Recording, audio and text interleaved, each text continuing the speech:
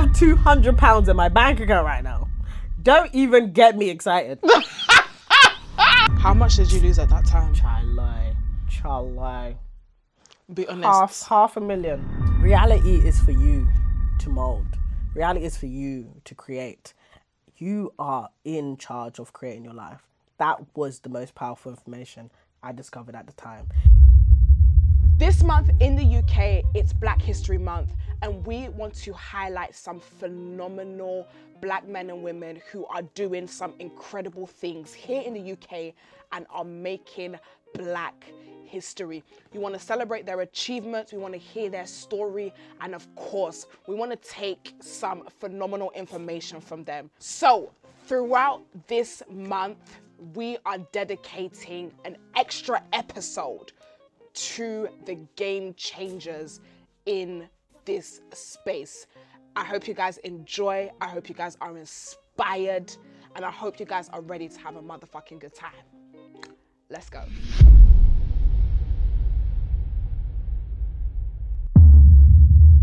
Ladies and gentlemen, we have such an inspiring person here for Black History Month today.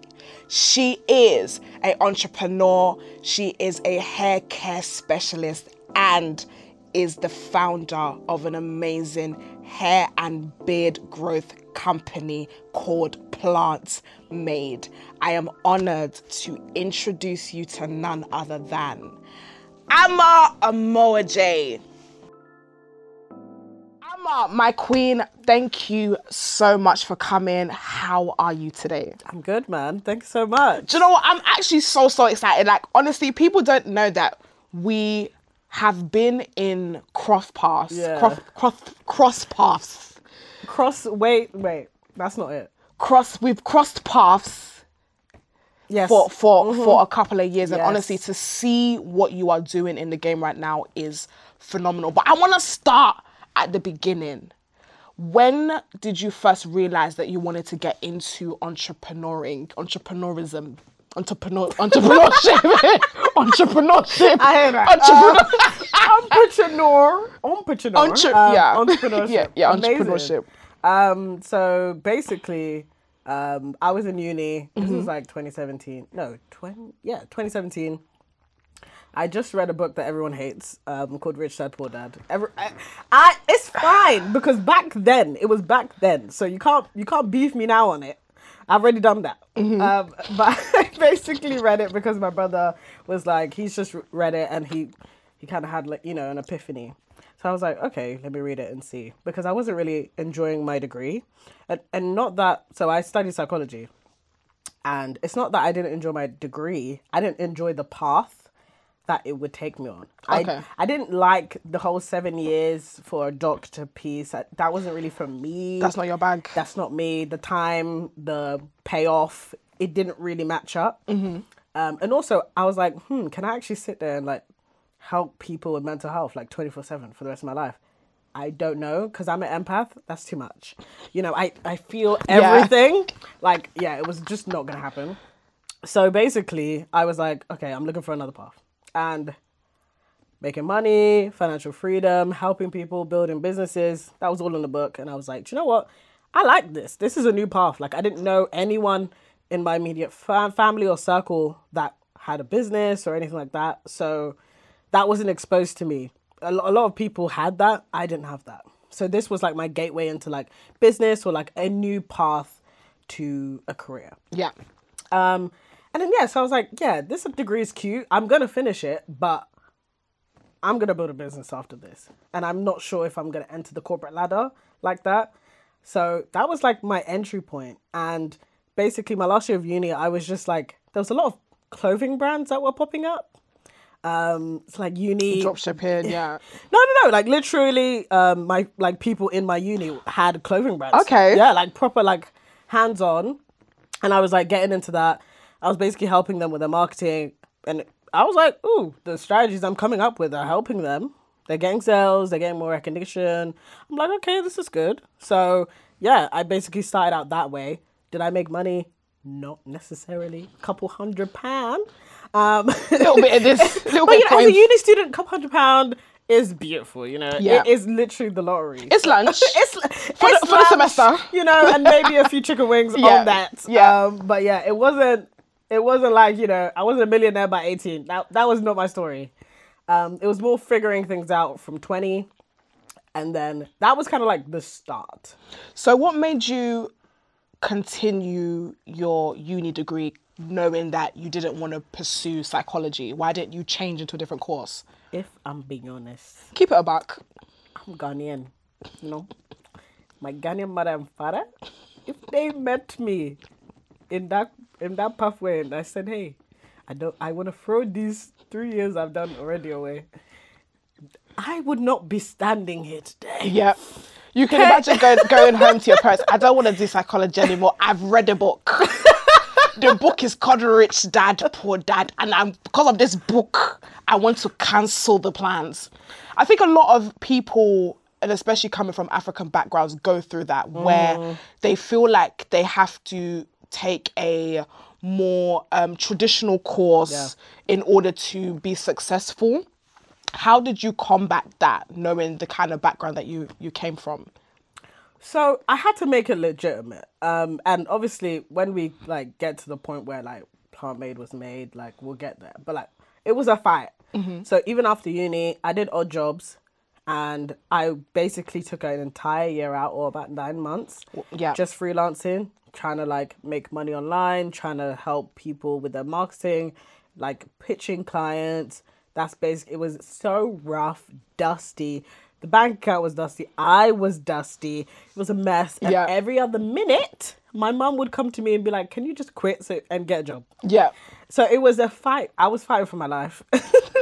Girl. Fighting for my life. Fighting for any ounce of money that can enter my bank account. And at the end of the day, I got to a point where I was like, can I live someone else's designed life for me, or can I just forge my own path, you know? Wow. And I was just like, it's just come to that point. And don't get it twisted, it was really hard because I'm actually a people pleaser. Like I'm the last born. I was like doing everything everyone told me to do, so that was like inherent in me. So it was really hard to go against that. But like from then on, I've just been selfish, but in turn I've helped everyone. I've helped my family. And selfishness actually was my superpower. Yeah. In building something that, helped a lot of people, like thousands. Do you know what? It's so crazy that you say that selfish is your superpower, because especially like going back to the culture that we come from, where it's really a lot of decisions that are made, especially when you're in certain positions in your household, is to essentially please and save the family. Like I remember the pressure of feeling like the family savior, where it's like, okay, you know, this person didn't bang, this person didn't bang. Okay, it's your turn. You must be the doctor. You must be the lawyer. Exactly. Like my mom was trying to push this lawyer thing onto me for so long. And when I went to A-Level, when they were talking about actus reus and men, I said, fuck all this shit. I'm out of here. I'm out of here. And I think it's so, for me, being a misfit, being rebellious. Being rebellious can save your family. That part. And the funny thing is, remember like where our parents are coming from? So are your parents immigrants? Yes. Yes, so you're first gen? I'm first gen, baby. First gen, baby, Big okay. I was the first person in my family to be born here. So Wow. I'm really first gen. You first. I'm really. Number first, one. I'm first and the last and first. Okay. Number one. Take that trophy. Take the trophy. And being a first gen it was tough. Like, it really was tough. Like, my parents went around, they were working all the time, trying to provide. Seeing that struggle, I was like, first and foremost, like, my parents need to be taken care of. Like, Wow. That's like one of my missions for my life. Like, from young, I knew that was a thing. Because I was like, damn, like, I didn't see these, they're young. Yeah, toiling and froiling. Like, yeah. Damn. And it was just unfortunate. But I knew the hustle had to be made because you just dragged 3 kids and then you had another one here. And you have to make something of yourself. Yeah. You were something back there. It's not recognized here. You have to start from the ground up. And, you know, I was like 7, 8 or like 9 reading like my parents' uni papers and stuff like that. which is insane. Or even typing it up. Wow. It was just like, it wasn't the ghetto, but it was like, it was rough. It was rough. It was rough. But I was like, damn, like, look at the hustle here. But you know what's funny? I also realized that the hard work wasn't going to be enough. Like, working hard wasn't going to be enough to get us out of this situation. And it's really sad because it's something that's told to us that hard work is the only thing you need to do to get where you want to be. But it's not. It's about leverage. It's about building something that's different or aligning yourself with something that's different. Let's say if you work a job. It was a lot at 20 to be exposed to that information because it basically took me away from everything I knew. Yeah, which was, you know, the school to job pipeline, like the misfit. Wow, I felt really different. I couldn't really talk to a lot of people because like they're like, yeah, I'm gonna get a job, and I'm like, yeah, I don't want that. Yeah, it was like how, like even when I first started my business, people were like, oh, so you ain't got a job? You ain't got a job? Oh, she broke.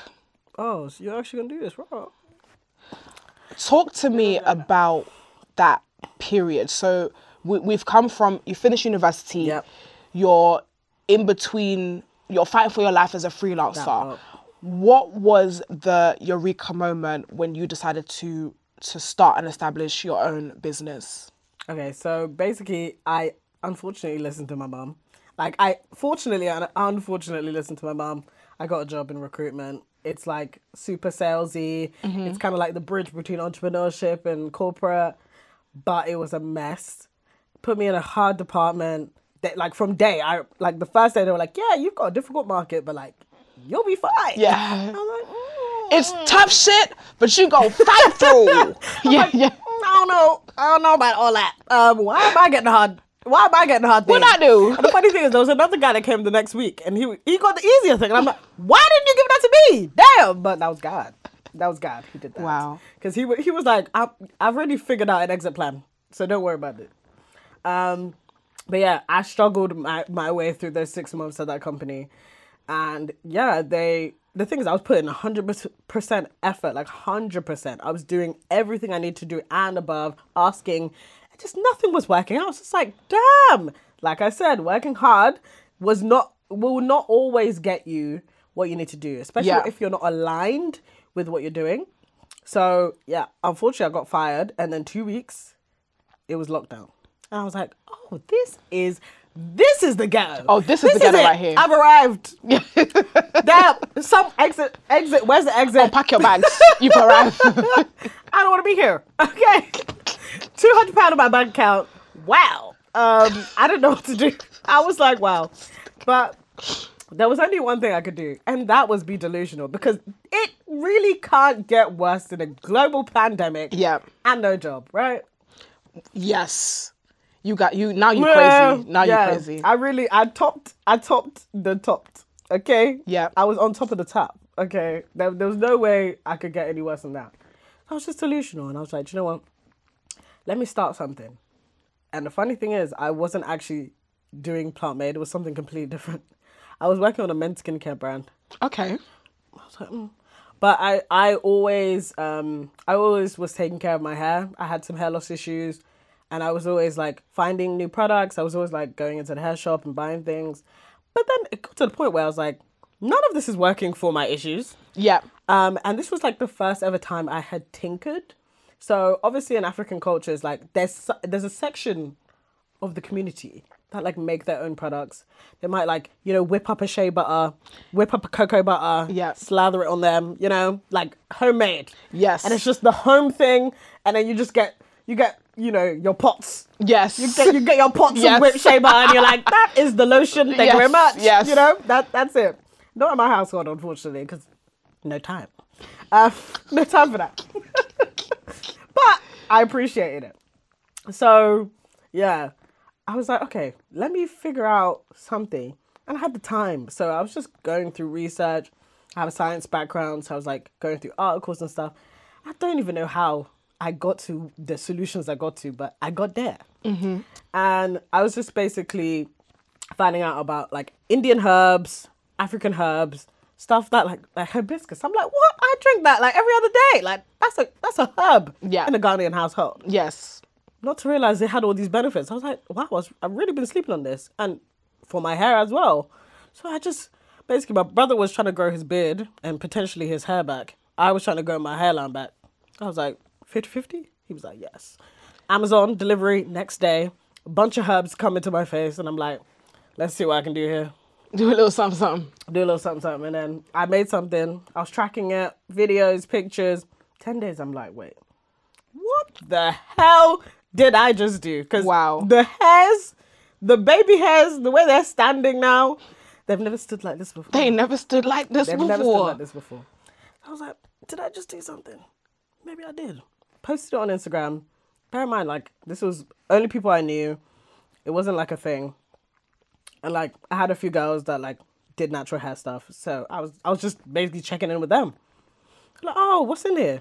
I was like, oh, this and that, like bare ingredients, bro. If you have the time, minute. Because I do. People lazy. And also global pandemic, don't forget. Yeah. It's a lot. You had time. So I had the time. And maybe they don't have the time. And then some mutual of mine was like, oh, could I buy this? And I said, wait a minute. Wait a minute. Wait a minute. I have £200 in my bank account right now. Don't even get me excited.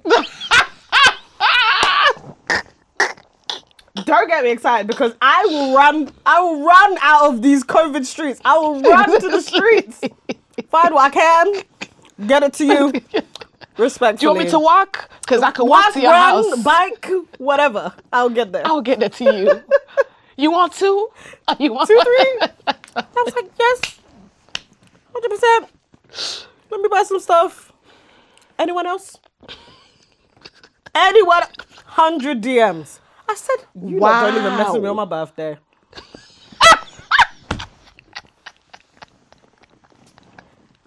Your hair, your edges are more important than my life. Wow. But I got it. But I was like, wow, I don't know what I did, but it's called when opportunity meets preparation. Luck happens. It's very interesting. Did you realize the hair loss issue in the community before you started this thing? Because for 100 people to message you means that there is a problem. Yeah, I did not realize, and it's mad because like I was a part of the community as well. Like I am a part of the community, but it's just I just wasn't looking at it. So because I wasn't looking at it, I didn't see it. But once I saw it, I was like, oh, it's everywhere. And the thing is, I feel like a lot of us, and the thing is, me included, I have had issues with my hair for many, many years. I haven't been taught how to look after my hair. My edge, like everything for me is to hide. So whether that's, okay, my real hair's falling out, let me hide it under braids. My edges is calling out, let me glue a frontal. My hair is shedding in the middle, let me slick it back and put something on top of it. It's never really to resolve the issue, but to more bury it. And I think it wasn't until the natural hair movement started coming forward that I started feeling like all my sisters with their 4C hair, their bouncy, luscious hair, wow, it's possible for them to grow that type of hair. I need to do something about mine. Prior to it, I was so detached from my real hair that I just used to shave it. I swear to you, as soon as it started to grow to a certain point, I used to shave the whole thing off. Yeah. And I think that really did stem from a lot of self-hate that I had growing up. But going to see products like yours and what it's doing for the community, it gives women like me hope. That's wow, something can really come from this scalp. Something can really grow from this scalp. Yeah. Cool. We spoke about the genesis, how it started. So you got your first 100 DMs. Talk to me about the process after that. Boy, and like shout out to you for that little monologue. That was cute tea. Okay, thank you. That was cute tea. But like, boy, I was like, there's something here. It's helping people. I feel like I have a mission. Let's go for it. So unfortunately, it was the ghetto because I was selling it in no labels, no name, just shipped, in a white box. In a white box. It was just Royal Mail, Royal Mailing. Pack and go. It was a hot mess, if I'm being honest. No branding. No just branding, vibes. just vibes. Yeah. So let me call it something. Okay. Planted. Let me call it something. All right. Packaging. Okay. We're getting somewhere here. And, you know, I was like, I'm actually proud of this. Like, wow, like this is something I've created with my own hands and it's actually helping people. And the funny thing is, even when I was freelancing, I always had like a bias to wellness. So I was like, why not be a part of something that directly changes someone's life? Yeah. And I didn't even realize the severity that these products would change people's lives. Like, even till this day, I'm like, wow. But yeah, I set up an Instagram. I was like, bruv, let me be a beg and let me do what I need to do. Message people like, hey, I've got a business. Like, this is what we do. Look at the before and afters. Let me know if you need anything. If this is an issue of yours. And on Twitter, I remember Black Pound Day, like, arose around that time I launched. I literally rode that wave every month until Black Pound Day was just an everyday thing, because it achieved its job of, you know, making black British people recognize that, you know, you need to buy into your communities. Yeah. Because that wasn't a thing before, if we're being honest. Oh, 100%. Not as much as now. But yeah, I leveraged those things and I was like, let me build this into something. But like, the funny thing is there wasn't really like figures, revenue things. Like, it was like, cool, this is nice. But like, I didn't realize like the little action I was doing had like a massive amounts of effects. Couple influences here and there, you know, very small. Yes, you've worked with, obviously we've seen you with our good sister Nella, we've seen you with Mariam as well, also has worked with you guys. It's so excited for you to work with these bigger platforms. Also, when I go on TikTok and I see the reviews of just everyday people, not even just everyday people, girl, I saw something about a dog. Ciao. They Planet House dogs. I was like, wow, this is absolutely crazy. I want to go back to your mental at this time. Okay. Obviously, you're coming from a background that is not so entrepreneurial in understanding. So they don't really know about the entrepreneurial world, and you've started at home. What was it like starting that business, and what was your support system like? So I literally sat my mum and dad down before I even launched the business. So this was maybe a month out from launching. And the funny thing, I just seen this girl called Marie from Millionaire Cosmetics in the US do 1 million in what was it? Was it 8 minutes? Yeah. 1 million in 8 minutes. I said, what the hell is this girl selling? I've never seen numbers like this in my life. Selling skincare, handmade skincare. I said, what? The very thing, like, the very similar vertical that I'm about to go into. Hey, this is a sign from God. Please, let me go speak to my parents right now. Drag my mum and dad. I was like, okay, do you know what? I'm going to book a meeting in with you, if that's all right. Talk to your secretaries, all right? Because I need to chat. Guys, I love you and everything. I get it. You're worried about me, all of this. But this is the one time I just need the space. Like, I don't need money. I just need space. Because prior to that, obviously, my mom would be like, should get a job? She knew I didn't want to work for anyone. She knew.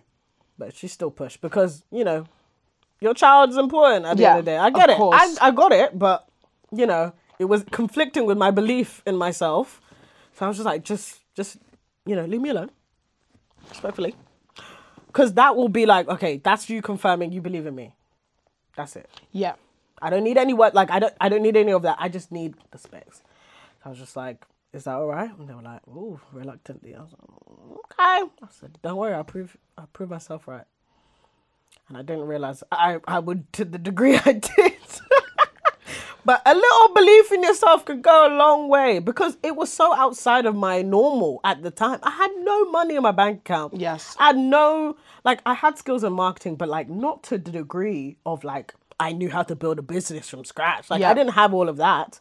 It was more like align myself with the business that's already been built, you know? So everything I was learning front hand. And to be honest, at that time, my mental was way better than maybe even last year or maybe even top of this year, because it was like I had already hit the bottom and there was nothing that could get in my way. You had nothing to lose. I had nothing to lose. And that's a beautiful place. No one knows you. No one knows what this is. So there's no one to chat, no one to compare. Nothing was there. So I was like, it's literally the world's your oyster. The world's your oyster. And you've had planted for the past 2 years now. Yeah, well, had planted for a year, plant made for another year. Okay, so the business, I know we had a situation with the name change, which we'll get into when we're talking about your obstacles during the time. Tell me currently the value of the business. We need the numbers, my dear sister. If we're talking about value or the valuation, if y'all business persons now. What's the valuation? It'd probably be at like 12 million. 12 million. Yeah. And how much in the last 2 years has Planted made? 4 million. And counting. 4 million Well, pounds. 4.2. 4.2 Yeah. million in 2 years, coming from a business that started at £200 in your mum's house. Well, I used £100 because I needed another £100 for food. Oh, yes, we've got to eat. We need the fuel. We need to eat. I need to eat. It started from £100 Yep. investment Yeah. to now bringing in 4.4 million. When you hear those numbers out loud, how does it make you feel? So it's funny, yeah, because like, especially in like the beginning of like me discovering what business is and all this stuff, I was just like, wow, I could not even fathom making this much money. And don't get twisted, this is my business money, not my own money. Period. Okay, but I just was like, this was a dream, and now I'm like, this is not enough. More. It's like, bruv, I need to be reckoning 40 million in 1 year now. Yeah. Not like 4 million in 2 years, 40 million in 1 year. Like, I'm like, nah. But the funny thing is at this stage, at every stage, it's like, okay, cool, you know, reach your first 6 figures. It's like, wow, that's amazing. First See, million. I know 6-figure Amma. I know 6-figure Amma. So let's talk about how we know each other. That's true, Right. 'cause So it's so we go weird. back. We go back. So basically, I met Amma during lockdown. Yeah. And I believe you just started Planted. I think you might have been 6 months in. Yeah. You were 6 months in was when you early, first man. started. Yeah. And obviously, I have a marketing background. I was doing paid socials. You were doing Planted, but you also were in the marketing space. So we had met in Clubhouse, and I remember you had just made. I think you just made your first 6 figures. Yeah, yeah. And I remember feeling so inspired by you. Like, you were someone that really inspired me, especially during those times where, for me too, my life was a skedaddle. My life was so much chaos during those times. And I remember seeing you and seeing someone who is of similar age to me, who is a Black woman, who is doing phenomenal things. So yeah, guys, we met on Clubhouse. And I used to start these rooms about marketing. And we used to basically help people with their marketing in their business and just give them advice. It was me, Emma, and a bunch of other girls. And very shortly after, I think I just loved talking to people. I think that's when I realized that I really enjoyed having conversations with people. And then obviously, of course, we then started cocktails and takeaways. But it's crazy how 2 years later we are now, is it 2 years and 1.5 years later? It's 2 years. Actually, yeah, around we are this now time. sitting here and you are where you are and I am where I am. And it's just, God is good, girl. God. The best. God is the best. I have a question for you. So what is the mindset that you need to be successful? Because I can imagine £200 in the bank account and it's either food or products. Yep.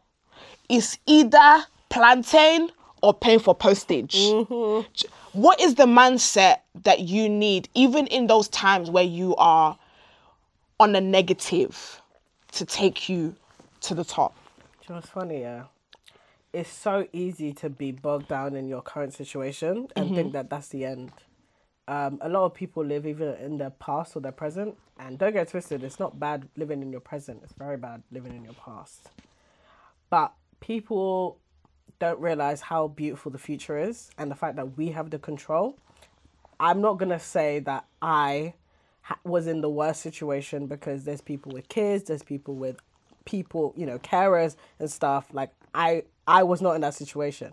I was only in charge of myself. So I could make those hard, fast decisions because I was in charge of myself. So I could be a little bit more daring, which is why, like, if anyone is in a situation like that they don't have a lot of responsibilities, they don't have a lot of money going out, and they find themselves in a crossroads of, okay, should I do what people think I should do, or do I do what my heart desires? Yeah. And I think if you are in a place where you are taking care of yourself, 100% do what your heart decides, because you're never going to get this time back. Do you know what's funny? I wouldn't be sitting here if I didn't make that decision. And a decision literally changes your life. Yeah. Because once you start to set your eyes onto something, you can say God or the universe, whatever you believe in, starts to bring stuff. And it's not gonna be a hard, fast yes every time, but it's gonna be opportunities you can say yes or no to that start arising as soon as you align yourself with a path. So obviously, I was making a product. Someone asked me, I could have said no. If I said no, we wouldn't be here right now. Yeah. Drizzle, wouldn't be here. Yeah. She cute.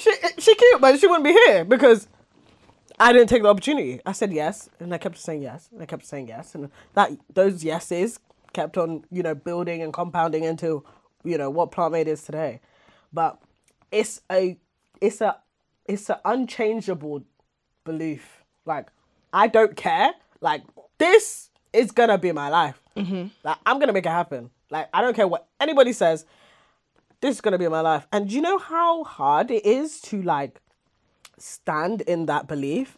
And people are gonna really be like, this don't make any sense, because they know you as who you are now. But it's your job to prove who you want to become. Yeah. And walk into that greatness. And walk into that person. Yeah. And it's like, people always hold you to the standard that that fits their, like, their version of you. They're going to be like, this is who I know her to be. So, like, this is it. All of a sudden you start to change. You're like, wait, I don't know you like this. Mm-hmm. But it's about being the underdog and proving your point. Like, this is my belief and I'm going to make it happen, regardless of what anyone says. So it's funny because people think that they need people to believe in them to do something. You don't need anyone. Just yourself. Just yourself. 100%. And be resourceful. But I think that's the first thing, the belief, and then the skills. Like, you just need skills. What does it take to build something? Is it marketing? Is it, being able to create content? Is it being able to get eyes? Is it being able to create something that people need, want, something that can last? Aligning yourself, do you have any leverage? Like, what do you have? It's funny because people even, like, look at, let's say, the Kardashians or, anyone who's been raised in money and be like, oh, but they were raised with money, so of course they were going to be successful. Do you know how many famous kids are broke or like no one knows who they are or they ain't doing anything? Money doesn't always equate to success. Agreed. There's skill, there's purpose behind something that will drive it. So, like, even the Kardashians inspire me to this day because, Kylie specifically. Kylie and now Kim, because Kim, she saw Kylie and she was like, oh, yeah, okay. She was like, Skims, and I was like, yes, okay. Yeah. She was like, nah, I'm not going to be taken for a dickhead. Yeah. Okay. My younger sister's not going to be richer than me. I'm going to be richer You better level up, yes. But there was a time where Kylie shot up amongst all of her older sisters, and it was like, with the lip brand, yeah. She had the skill of creating something that they didn't as of yet, which was attention. Yeah. At the end of the day, if you really want to learn something or if you really want to build something, you have to be okay with learning from people, even if you don't like them. Oh, yes, yes. Because they've done something right. Mm-hmm. You can't be in a position and be like, oh, I'm smarter than them, but they have the results. You don't. That's another thing. There's zero ego in this game. Oh my God. Zero ego in this game. Let them know. I think the one thing that I've realized in this age, and I love how people want to have understood the power of being your own boss, the opportunities that you have of becoming an entrepreneur. But I think a lot of times I feel like it comes from a place of, I don't want to take orders. I want to be the boss.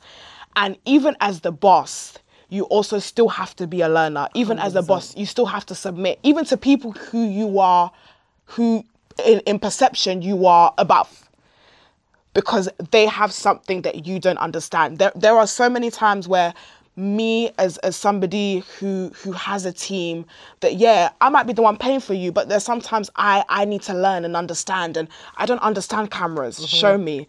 I don't understand certain things, show me. I don't understand numbers, show me. Because it's so important as a leader to know every element of your business. But as a human being, you don't have that capacity. So you have to learn. But there's some people that just want to be, well, I'm the boss, I'm right. This is how I do this. This is my way. You're in my territory. This is how I like to do things, and I'm going to do it. And if you don't like it, go to hell. Those are the people that don't last long. So I find that even as a leader, you still have to have the understanding to still be wanted to be educated, and that's with everyone and everything, higher, lower, middle. That's a fact. For me, I'm always in the case of if it's not data or from the customer, like if it's an opinion, get out. Yeah. Every time I open my mouth, it's from a customer or data. Every time, because there's no guessing here. There's no ego here. I don't need to be right. I don't care. What I care about is whether it's been backed or whether the customer, the person that pays our bills, yes, if they're happy. If they're not happy, I don't want to hear it. Close your lips. That's me. Like, that's me. And like, I'm really happy that like, that is who, I always prioritize that, because there's a lot of people that talk crazy sometimes. And they'll be like, yeah, it's all about the money and this and that. And at the end of the day, like, that can all be taken away from you if you don't do, especially right now, building a business is all about building a customer experience. Yes. It's all about taking care of the people that you serve. It's about building something that they care about. It's about building a community, something that they can be a part of. And all these things come with sacrifice, death to the ego, and being submissive. It's a fact. And if you can't do that, it's not for you, babes. It's okay. Like, it's okay. This isn't corporate. Ego can take you all the way up to the ladder. But this can't. Because it's all about skill and also aligning yourself with, the people that pay the bills. So, which is your customer. That part. Talk to me about planted customer experience. I know there's a lot of people who are watching this that want to get into entrepreneurship. That I want to get into entrepreneurship. Yeah. Listen, I don't know why they called me for this. I want to get into entrepreneurship. How important is prioritizing the customer in your model, and how does Planted do it? Yeah, so like it's top. It's a top priority at the end of the day. When it comes to shipping, when it comes to the product itself, because we make the products ourselves, so that is more unique to us. Most people kind of source product from manufacturers and stuff like that. We make it ourselves, so we turn raw materials into this, so we can control the actual product efficacy, if it works or not. So if someone's saying that like, oh, like this inches isn't working as well as this inches, I'm like, I go straight to the production. I'm like, what happened? Or I'm asking Joyce, my production manager, what happened? This can't happen again. This, like, especially even in the summer, soil, like our whipped butter right here, that was melting. She was melting. And she was, and we just, because it was just like, this wasn't planned. Like, no one knew it was going to be 30 degrees for 3 months, So it was like, how do we deal with this? Yes. And like, we were going back and forth with the customer. We're saying, don't worry, we'll send you another one for free.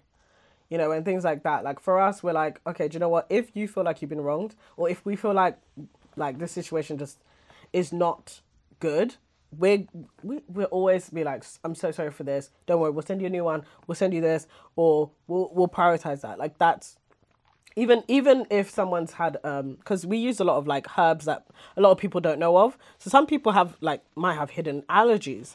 Some people are like, oh, I'm reacting really weird to this, and I'm like, don't worry, stop using it first and foremost.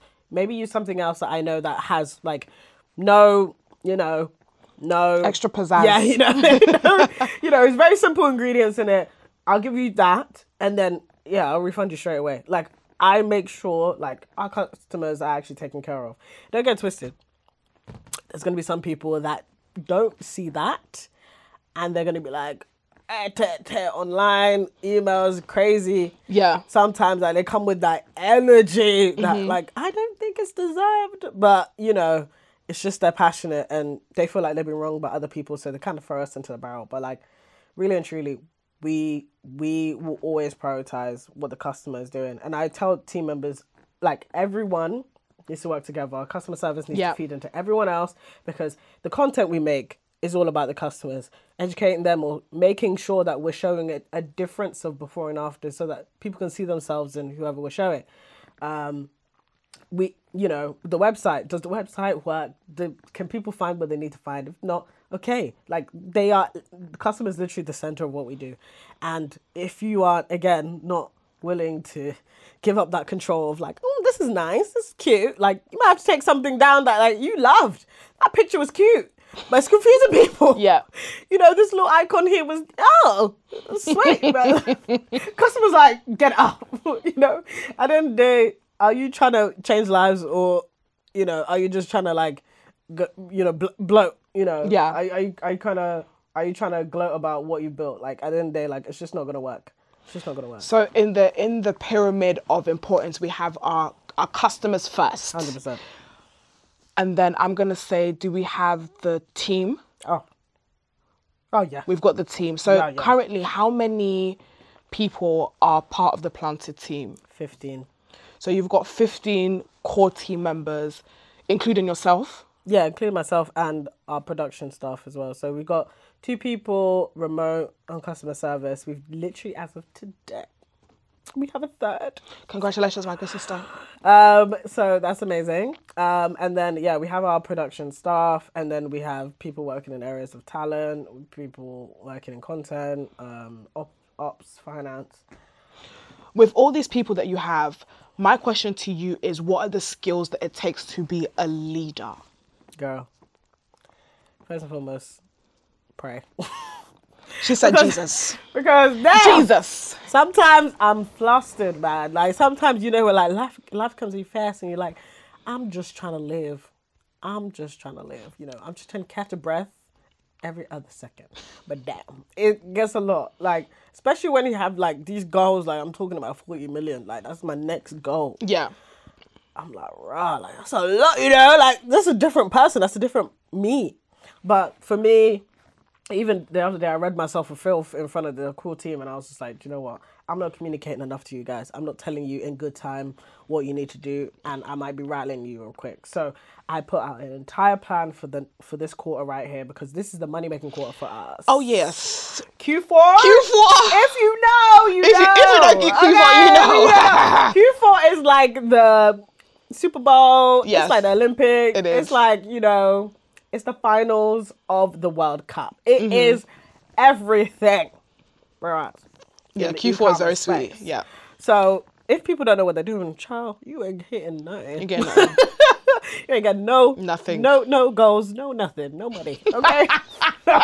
Better recognize that. But yeah, I read myself a film. I was like, do you know what? I'm gonna do better than that. And I'm always like, I'm always here. If there's anything wrong, please let me know. I'll fix it. And I also give my staff a lot of autonomy. Like, this is your role. This is your role. Like, if someone has not done their thing and is slowing you down, friend, tell them hello on Slack. Do you know Slack? Do you know Slack?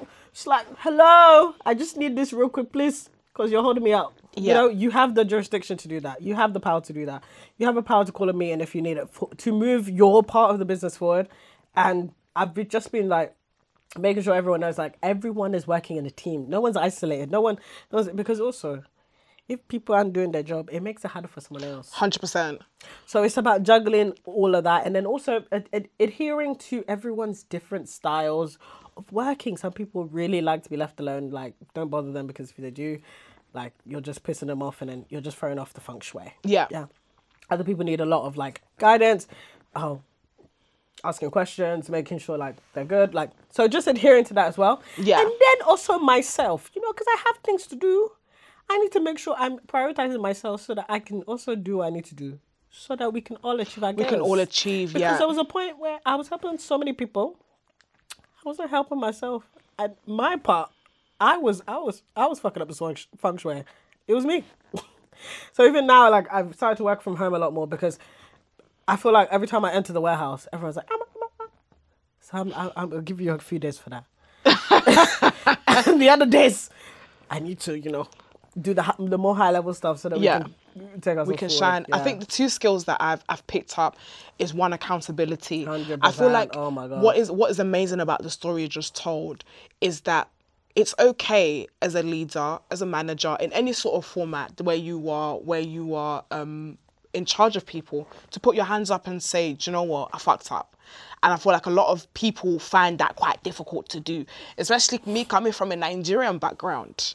You know, everybody wants to be wrong and strong. And it's like, well, I'm the boss. So I think that skill alone is so important. And I know you were saying it as a bad thing in terms of you are helping everyone else, but you don't have time for yourself.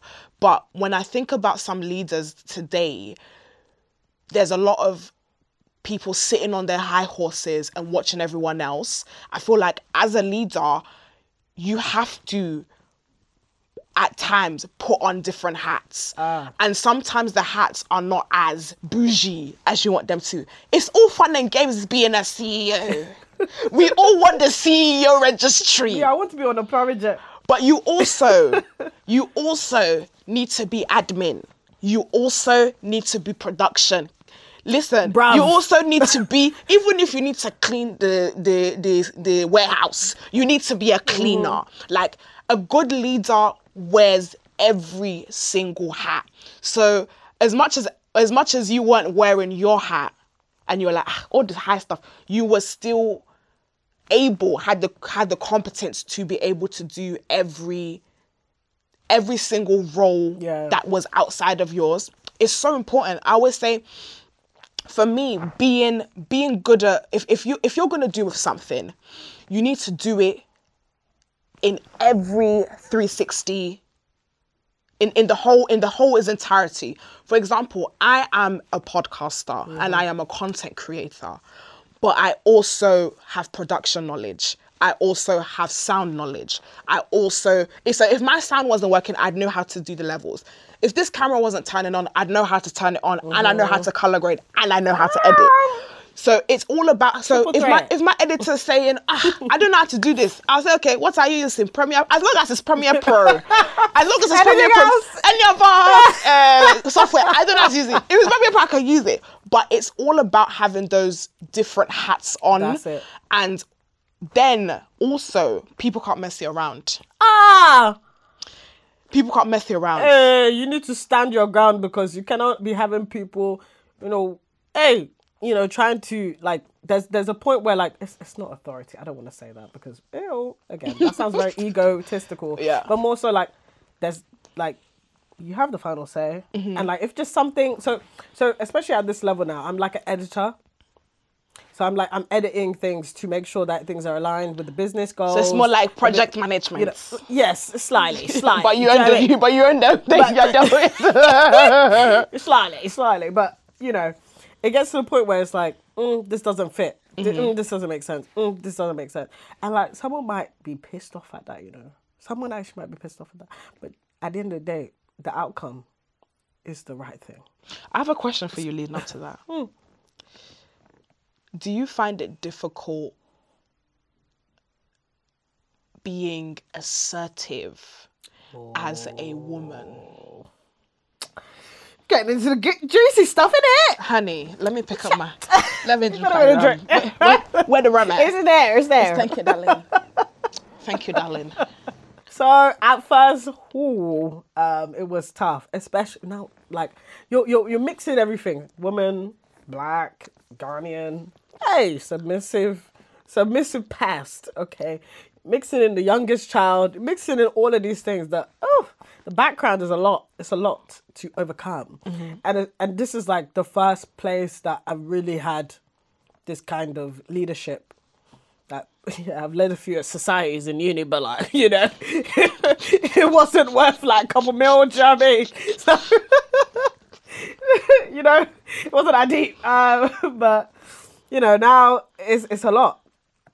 But, you know what? I've just had to be like, bruv, at the end of the day, like more and more, I'm just like, more stepping into it. It's a gradual process. It doesn't just exist. Yeah. If you're not an assertive person, you have to become it. Like, Yeah. you have to make sure this is a part of the role. This is a part of the leadership. You know, outside of the selflessness, you know, the organization, stuff like that. Like, you have to be assertive. You have to make sure, like, your point stands. Yeah. So, like, basically, I just have to say what it is. And sometimes it might come out a bit like, because it's from a woman, it will always be a little bit, you know, it will always sound like that. And you're young as well. Sorry, I didn't ask you for your 26. age. You're 26. This is my sister. This is my age mate. So you can imagine being in a space, a woman, black, and young. Yeah. And like, I'm working with a lot of my age mates as well. You know, our staff range from like 22 all the way up to like, well, we have, you know, a few of my aunties work with me, so like 40. But like, you know, even like my auntie, I'm like telling her what to do. It's tight. Like my mom comes in every now and again as well, because she's like, hey, it's my dream. It's my dream as well. I will man this as well. I was like, okay. So she's a silent boss. She's my boss. But, you know, sometimes I got to tell my mom what to do. Rah. Or sometimes my mom comes with something. She's like, I don't believe this to be true. And I'm like, I have to back the production manager. It's crazy. But like, it's what it is. At the end of the day, you know, I've appointed these people in these positions. And I go with what is right, not who it is. And where do you find that? Is it listening to your gut? Is it just confidence in yourself? Like, where do you find that tenacity to be confident in what you're saying? I love your English. Thank you. Very well. I didn't graduate, but I can well try. read, well spoken. You know, someone give her a letter from the king. Someone a letter. You're so good, you know. I didn't finish school like you. Don't worry. I didn't graduate. Hey, like that matters. Should be we're here, shall we? But I think it's a mix of things. I think it's like, okay, purpose over everything. Because without purpose, we're not here. So if we want to continue this, if everyone wants to be a part of this, the purpose is above everything. So that's where my confidence came from. Obviously, outside of that, I started to build confidence in myself and stuff. But like, it was the purpose. It was the purpose. It was the people we were helping over everything.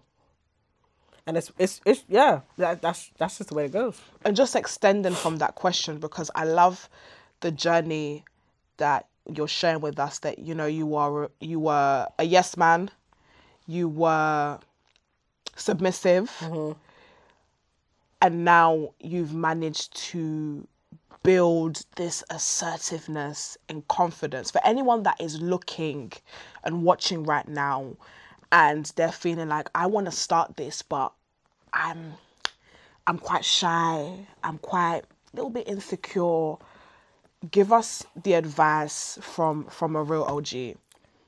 I was insecure. I'm an introvert. I know.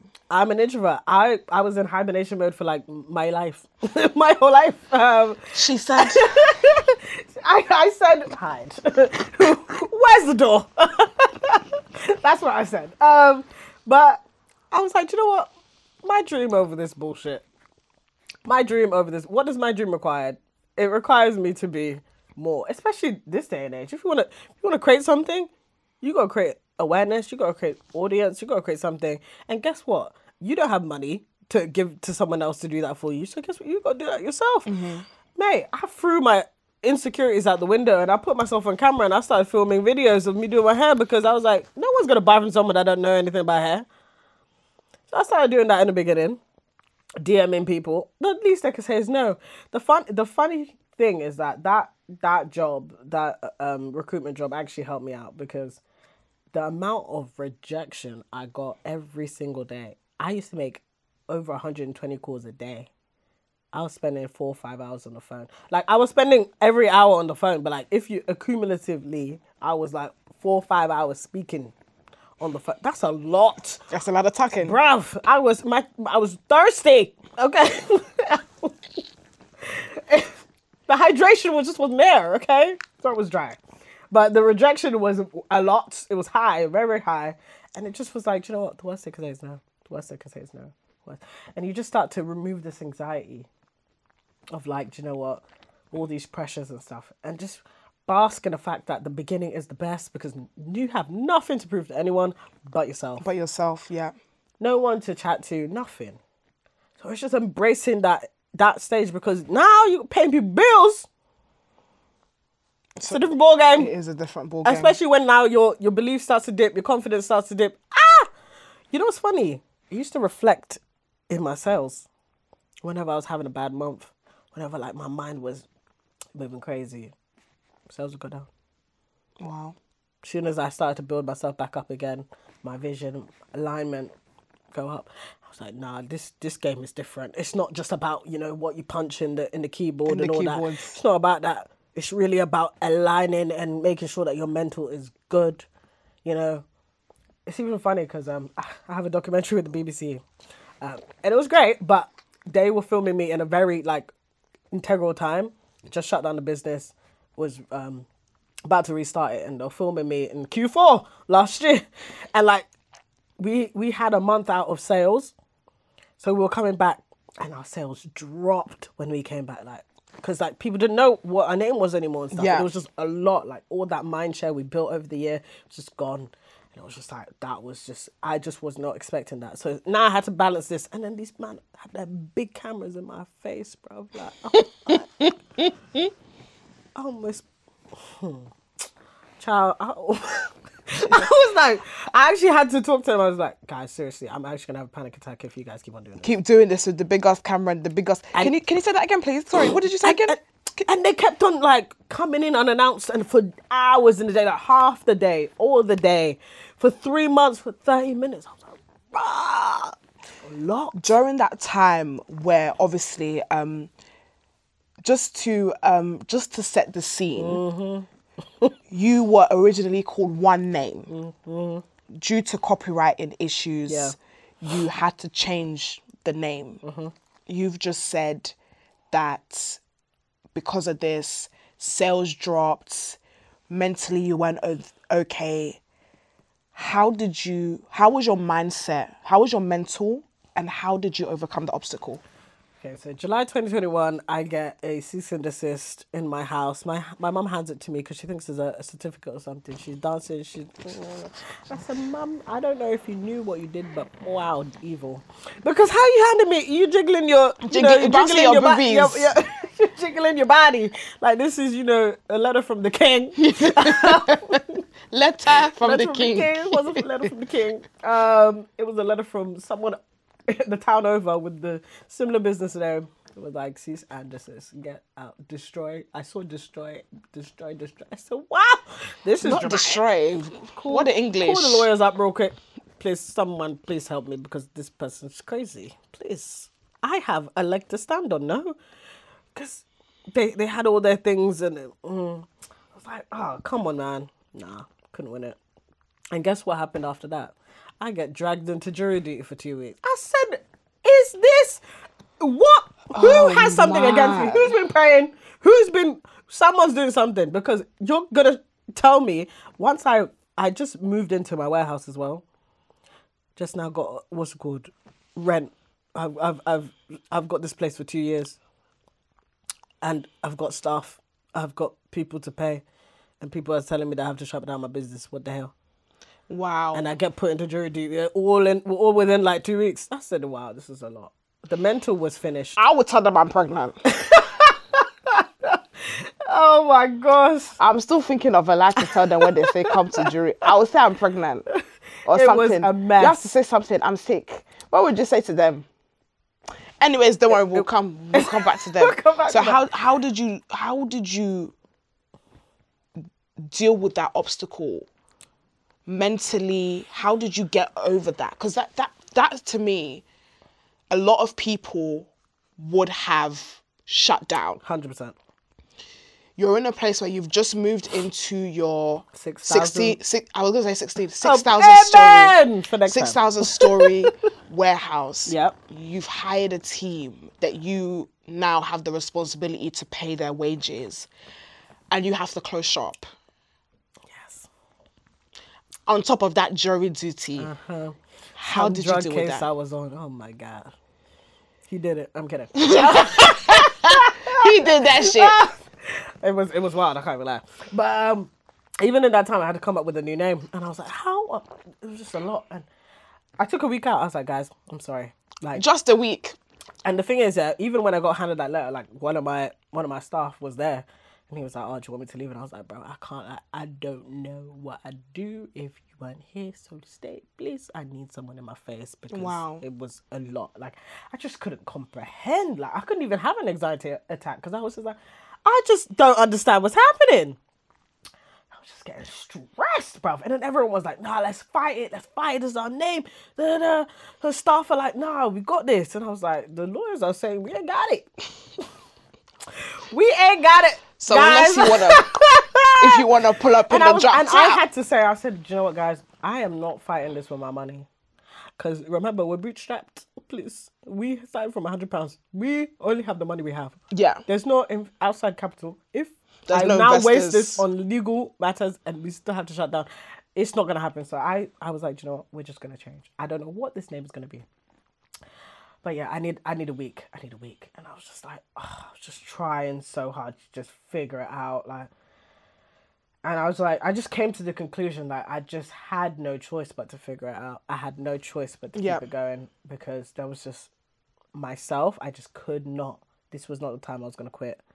This was not the time I was going to quit. And actually, funny enough, I actually just saw my friend go through the exact same thing. It was so weird how we went through the same thing in the same year, a couple months apart. But he bounced back. I said, okay, well, if you can bounce back, I can bounce back. Mm-hmm. You know? So I'll bounce back. I wasn't necessarily like cheerful and peppy like when I first started the business. Oh no, because I was still feeling away. It was a lot of emotions. But I was like, you know what, let's figure it out. So then that's when all my processes came in. That's when I was like, no, I'm gonna be a serious person. Serious babe. I was serious that day, you know. I had a notion and I put every department in there and what everyone needs to do so that we can recover this business, what we need to do, all of this stuff. We had to put all of our stock, our packaging, everything back. We had to literally throw everything in the bin, reorder, redesign, it costs a lot. How much did you lose at that time? Child lie. Be honest. $500,000. Like you're considering opportunity costs, especially the trajectory we're at. Mm-hmm. We were about to hit like a 500K month. We were like on that trajectory to like be very close to a 500K month. Obviously the packaging and stuff, that's like probably 20-30K. Like not even the packaging that was used as well, the packaging that we had ordered in advance, you know, ingredients. It's just the marketing had to be changed. The marketing, everything, and just the mind share. If we're talking about opportunity costs, it was probably well over $1 million. It's just a lot, man. But what kept you going? Do you know what? I can't lie. I had that warehouse I just got. I said, that warehouse I just got. It said 2 years. I just signed the paper. That's what. That's what kept me going. Because now landlord will come and go, hey, Emma, you haven't really been in the what's going on? Yeah. You just have to start selling organs at that point. It's either you and you know what? Yeah, I feel like a lot of times, exactly the story you're saying. When your back is pushed against the wall, there's two things. Yep. You fight. Or you fly. Or you faint. You fight or you just faint. You faint. I think I did both at the same time. You have to. Honestly, I feel like the best times in my life is when I've been pushed to the wall. I feel like a lot of people don't take their situation as a allegory of... That's the English again. Yeah. Like for me, when I look at a bad situation, I look at it as an allegory of a boxing ring. Mm-hmm. If I see something that is not going right, I look the devil in the face and I say, it's either me or it's you. And it's not going to be me. That means it's you. I would deal... Like, honestly, because a lot of times, and I think because of situations that I've been in the past, I've kind of realised that some situations that I get in, I've realized that through the power of God, I do believe I have control of every situation. I don't have what's the word? I don't have control of what comes at me. Yes, but your response to it. But my response and the result, I feel like I have control over. So if something comes at me, I'm like, it's either I'm a winner in this or I'm a loser at this. And I can't lose. I'm not a loser. You get to the point in your life where it's no longer about you. And if you lose, remember when you said at the beginning, you were like, it's just you. You get to a point that if you lose, it's not just you anymore. You have everyone else that's going to fall when you fall. So you have to then fight extra hard to make sure that you win. So for me, listening to your story, it's like, I'm just seeing a woman that's like, I have so much on my back right now that I cannot afford to lose, because it's not just gonna be me that suffers for this. It's gonna be the people at work, my mother, my aunties, all these people that you're carrying on your head. That's like, and don't forget the customers. And the customers. The customers. I want to actually move to the conversation of planted. And I want to talk about the industry as a whole, because I feel like women like you are so important. I was horrified to find. Say it. I know what you're going to say. That the majority of black hair brands, all these brands are owned by white people. White men specifically. White men specifically. So all the decision makers when it comes to the hair products that are supposed to be helping black women come from people who have no clue what it's to be, one, black, or two, a woman. They don't have a clue. Yeah. I feel like people like you are so important, because you can understand the needs of your people, because the hair is growing from your scalp. That's it. Being in the space that you're in, how difficult did you feel as a black woman to penetrate this market? Bruv, I was just looking at the big people, man. And also, like, just want to preface that Shea Moisture is still sort of black owned, but it's majority white owned. I just want to preface that before someone comes to me. We don't need another statistics. Please. We don't need another statistics. Allegedly.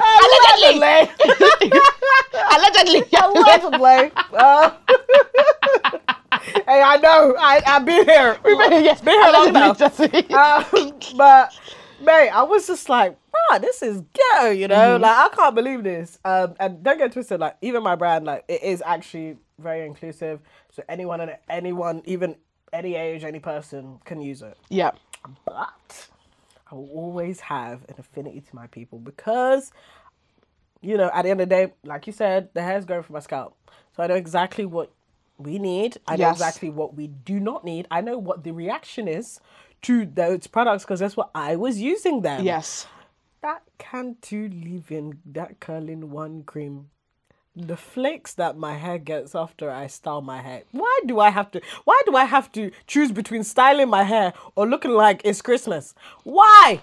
Because if I tip my head this way, the snow angel I can create on this side. On this side. It's so unnecessary. Who approved this formulation? And why? Hasn't it changed? Because they don't care. So you can see, like, and the funny thing is, a lot of businesses don't care about you. Yeah. Like, it's just a money grab, and you can try and paint it however you like, but it's the what's good? It's in the pudding. Yeah. It's in the pudding, and the pudding is the product. And if the product sucks, it's because they didn't care. And the funny thing, I've pulled products from selling for months, because I was like, nah, this formulation isn't good enough. People are asking, where is it? I said, oh, it'll come back when it comes back. Because I am not selling anything that's rubbish. Yeah. And that's a fact. It's just sad. It's just sad to see the industry. And don't get twisted, there's the other side where it's like, there's a lot of people fixing it, which is amazing. For example, honestly, the proof is in the pudding. And I feel like the majority, from what I can see, face value, the majority of the sales and the hype is referral, product review. Like every time you go on a planted page, you can see people's results. So from people that have had alopecia, people that have had hair thinning because of protective styling. Protected. How protected? The thing that's protected is what's pulling me back. That's the same thing as me. Or when I protected, I lost. How? Those kind of stuff. You can literally see like all over the page. I think that was your main marketing push. Yeah, because I realized that like no one's making something for results. No one's making something to actually solve a problem. Like my hair being soft isn't enough, babes. Wow. Like, I need it to be soft and strong. I need to be soft and thick. I need to be soft and, I don't move my head this way and half of it falls off my head. That's what was happening. And that's what's been happening for so many other people. Or DIY stuff. Don't get twisted. I get it. I was doing the DIY stuff as well until my mum did the DIY. The rice water. Oh gosh. When you soak, it depends, whatever rice you want. You can put wild rice, basmati rice. You can just long soak grain. it, whatever you want, soak it in. My mum used that protein overload due to lack of education. I fell out. Just as I made inches, which is, the timing was immaculate. But wow. like there's a lot of things here, you know what I'm saying? So I was just like, right, like I have to make something that works. That was my way to enter.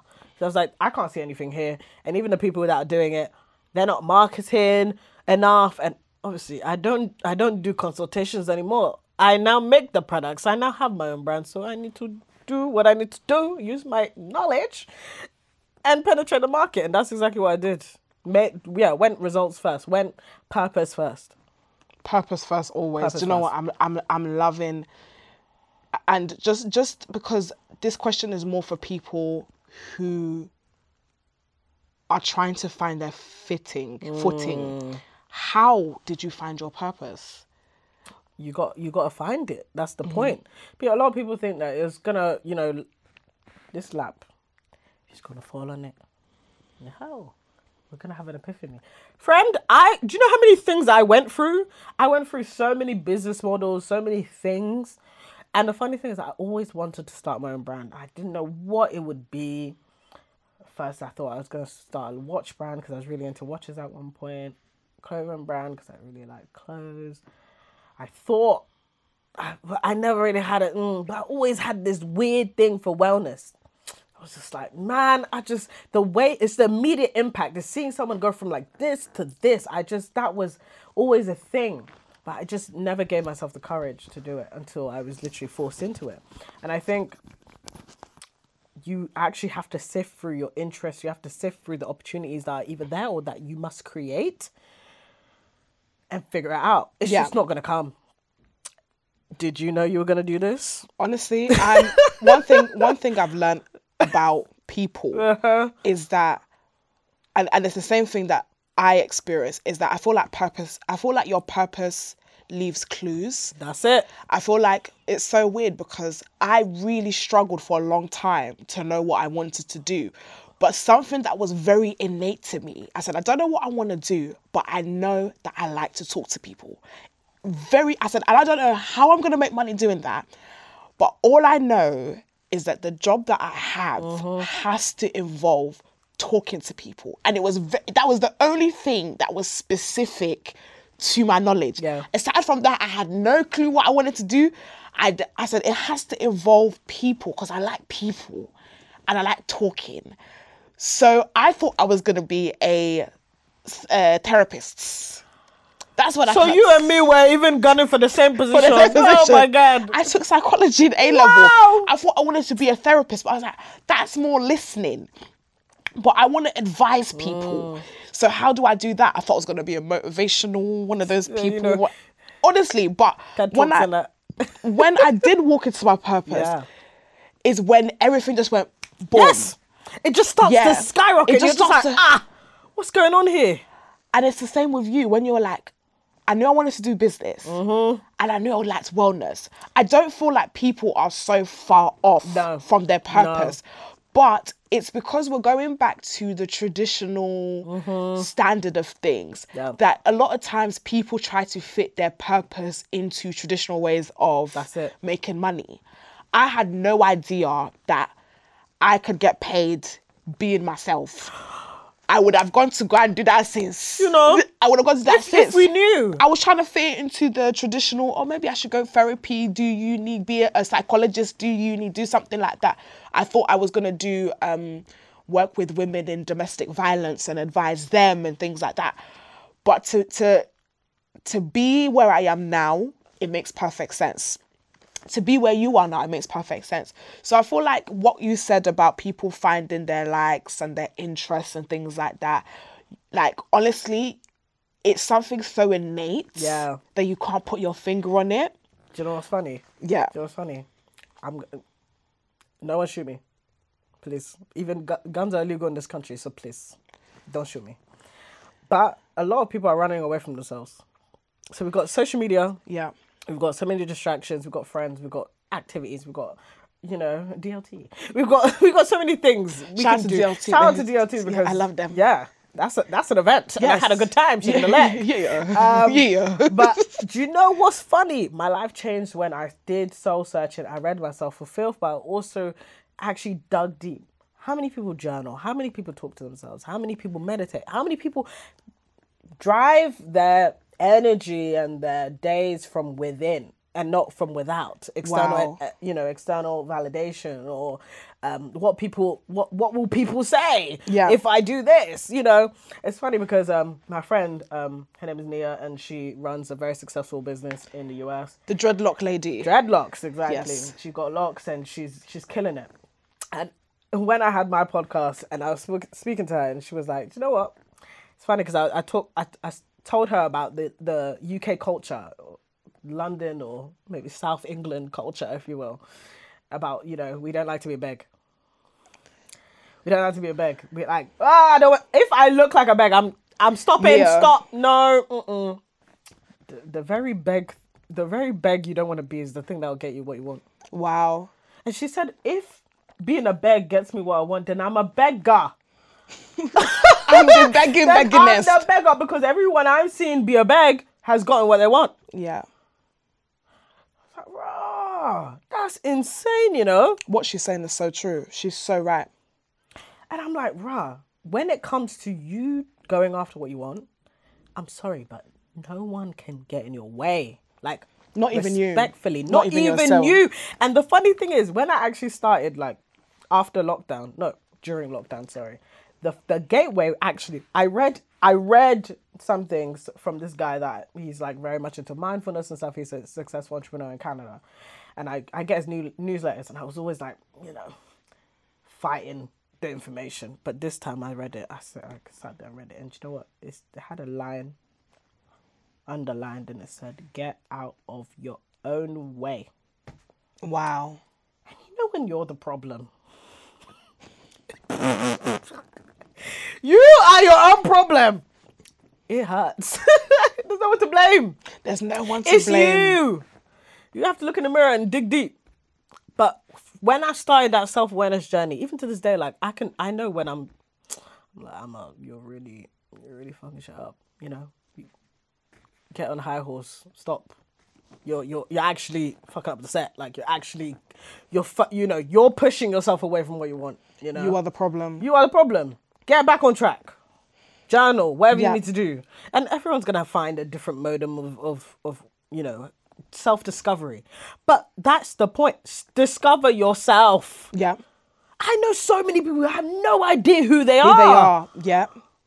It's sad. We have so many stimulus that takes us away and just allows us to exist.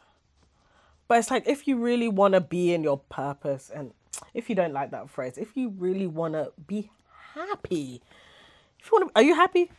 I'm happy, I'm happy too, even with the stress. Because happiness doesn't mean that there won't be stress. There'll be stress. Yes. But you're okay because you're like, I'm doing what I love. I'm aligned with my life. Yes. And there's so many people unaligned, and people hate their jobs, people hate their lives. This is not a, entrepreneurship versus, people aren't built for this. I wasn't built for the workplace. People aren't built for this life. Everyone do what they need to do, but whatever you must do, whatever is your best alignment, like, please, please, please. Just discover yourself. Discover yourself. So you can find what you need to do. So what were the things you mentioned? Obviously, somebody you was watching mindfulness. So interesting. At that time, I started watching Tony Robbins. Oh, I love him. That's my tall daddy. He will really tell you you're stupid. Honestly, in terms of self-discovery, what were the steps that you took to find and identify yourself, and also identify the things that are keeping you? So hey, anxiety. It's funny. I experienced a few instances of depression and anxiety in my life. I don't have them anymore. We'll save that one for later, but I just wanted to say that. But yeah, listening to people or reading things that opened my eyes, and, outside of like Rich Dad Poor Dad, like 5 years ago, like, it's about just, discovering what life really is. Yeah. I basically came into information. I was like, you can actually design your own life. Like, you have the power to do that. Yeah. It might sound so simple, but I never believed it. I never even knew that was a thing up until the point. And it was funny. I had a podcast and I had a dream. And I was striving towards what I wanted, but I still didn't believe I deserved it. That's another thing. Even allowing yourself to deserve the thing you've never had, deserve the life you've never had. If you want to go in PJs, private jets, you might, like, that's not my life. I've never seen a private jet in my life. Yeah. Why am I all of a sudden allowed to have a private jet? But that's someone's normal, Yeah. And you gotta be delusional to now make that your normal, so that it can actually exist one day. Yeah. Reality is for you to mold. Reality is for you to create. You are in charge of creating your life. That was the most powerful information I discovered at the time. And then the things that I was doing that was holding myself back, allowing people's opinions, allowing people's thoughts, or allowing anxiety or lack of information or lack of experience stop me from all of these things. But it's like, the biggest experience teacher is experience. Yeah. Just do it. Just do it. And you'll get the experience you want. You can learn along the way. You don't have to know everything at the beginning. Mm-hmm. You don't have to be perfect. You don't have to be perfect. And hey, this is the third iteration of packaging, sir. And don't get twisted. At sometime next year, I'm going to be itching myself saying, I'm going to go again. We go again. Because I never started out with perfection in mind. I was like, it's going to get better over time. I don't even have the money for perfection, mind you. I don't even have the money for it. And some people focus on the wrong things in the beginning. Yeah. Especially in the UK. We're going to go... And it obviously depends on what business you're trying to start, because some people have to go out the gate with that.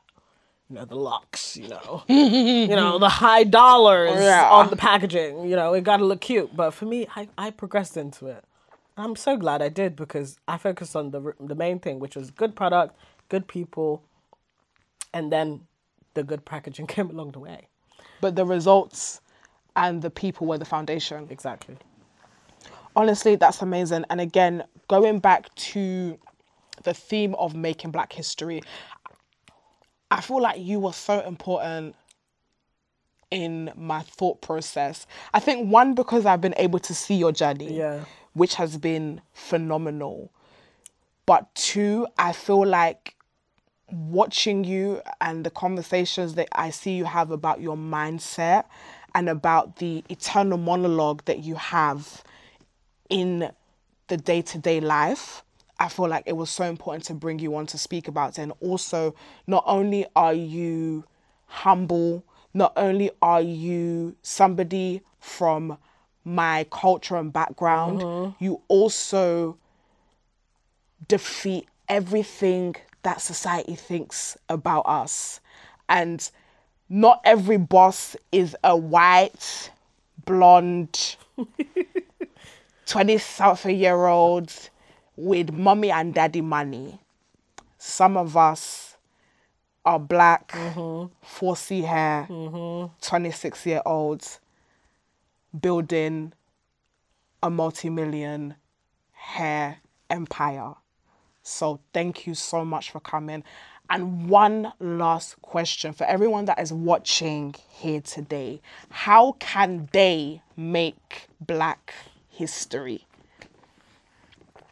That's a big question. And I think let's let go of all the pressures, because remember when I started the business, I had high hopes, but I didn't have high anxiety because of them hopes. I was just like, I'm going to do what I'm going to do. I'm going to focus on the process, and the results will come whenever they come.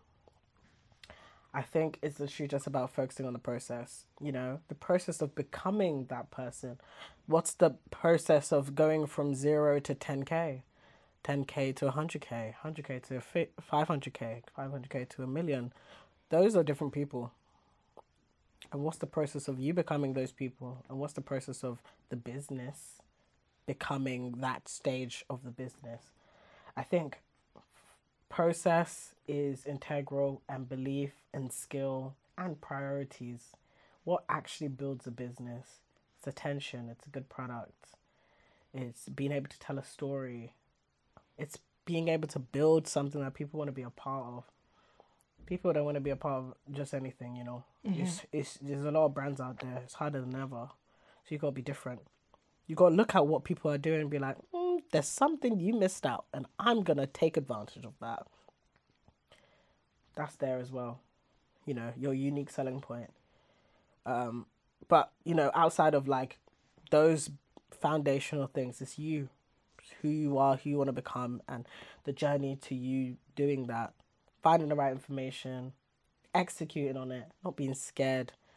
You can do whatever you set your mind to. Anyone can do whatever they set their mind to. Me and Joyce are a testament of that. We were in completely different places when we met 2 years ago. Oh, we and definitely the funny were. thing is, there's people I met the time, you know, I met you. You know what that means? We should have laughed. and no. The thing about it is that they might have given up. Yeah. And there's nothing wrong. There's a problem giving up, but there's nothing wrong with pivoting. Yes. You're absolutely right. If this wasn't the right thing and you pivot to something else, amazing. That's If okay. you You're give up still on going. the dream, problem. You lost out. You lost. Out. But my sister, thank you so much for coming. Guys, honestly, please check out Planted. It is a phenomenal brand. We are going to be putting everything on the link description. And I hope you guys are as inspired and as motivated as I am. But anyways, I'm out, girl. We out. Thank you very much for watching. I will see you soon. Good morning, good evening, and good motherfucking night.